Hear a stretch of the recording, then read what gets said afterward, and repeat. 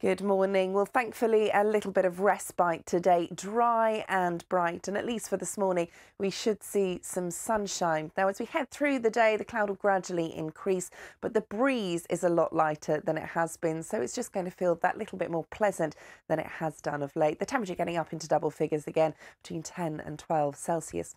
Now, the cloud continues to increase overnight, and with it, we'll see some rain arrive from the west as well. And through the early hours of tomorrow morning, some of that rain potentially quite heavy again as the wind picks up.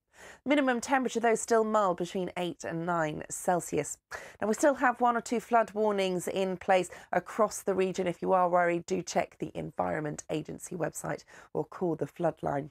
So for tomorrow, quite a lot of cloud around and one or two showers also. But again, the temperature getting up into double figures. And then that cold front moves through. Behind it, the air is colder, but we should see some sunshine for Saturday.